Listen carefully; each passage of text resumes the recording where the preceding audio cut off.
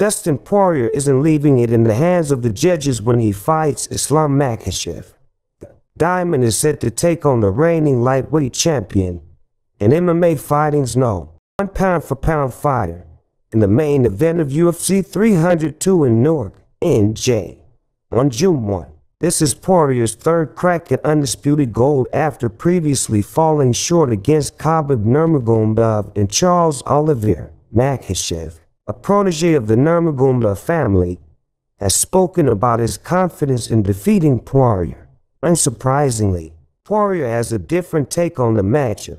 "I'm going to knock him unconscious and the ref is going to be pulling me off of him," Poirier told Yahoo Sports. Poirier hasn't gone the distance in almost 4 years, so in all likelihood he and Makhachev are both correct that whoever has their hand raised on fight night, it won't have anything to do with the scorecards.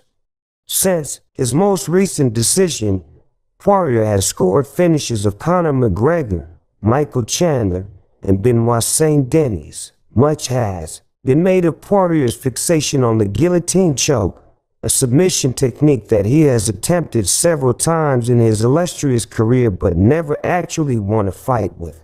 Poirier has been known to go for the maneuver even though it could lead to him ending up in a disadvantageous position. He said that his coach Mike Brown has cautioned him against utilizing the risky attack. "Don't give up position," Poirier said. "That's the record on repeat. Don't go for it even if you think it's getting tight or you have a good feel for it. Don't give up position, especially for a guy like Islam. You give up position, you might be trying to get back to your feet for the rest of the round and losing the round, or putting yourself in deeper water and getting into a worse, dangerous position. So I have to play it and feel how I feel in there. See how I feel in there, in those positions. But I'll probably jump it." Jokes aside, Poirier is well aware of the challenge he has ahead of him.